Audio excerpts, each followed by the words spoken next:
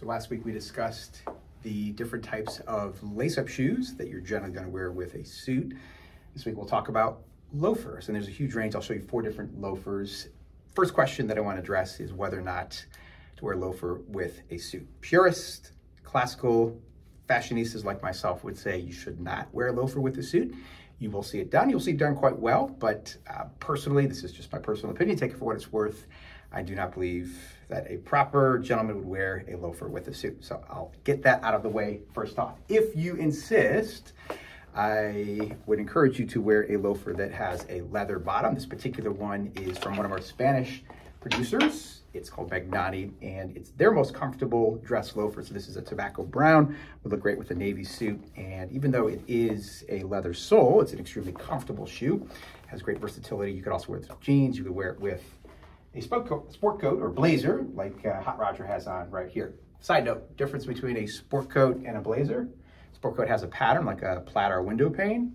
A blazer does not. That's the only difference right there. So dressiest loafer is going to have a leather sole. I'll move down the line. This next one is going to have a detail known as a horse bit. So this particular one, also from Magnani, is going to be slightly more casual due to the fact that it's a rubber sole as opposed to a leather.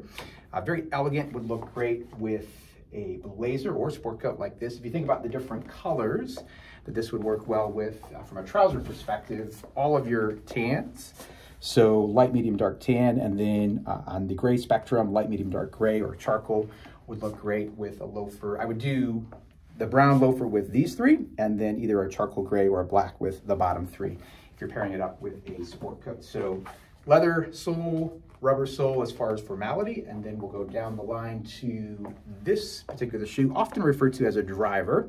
So a driver is going to be a rubber, chunky or nub sole, and then the rubber comes up the back. So this is very casual. You'll typically see this worn with blue jeans. In fact, that's the only case where I would suggest wearing this unless you're wearing it with shorts. The driver is going to come in a variety of different colors, but definitely going to be more casual than a rubbered sole horsebit loafer or your traditional leather sole loafer right there. Switching gears, if you want something that is more unique and more fashion forward, this is a custom loafer that I designed for a client. So it's actually a woven material, which is ultra lightweight. I mean, this is like, there's nothing at all as far as the weight is concerned. And then I used a lug sole, which I'm seeing a lot of, especially if you follow Gucci and so the other high fashion houses. The thicker lug sole is really on point right now.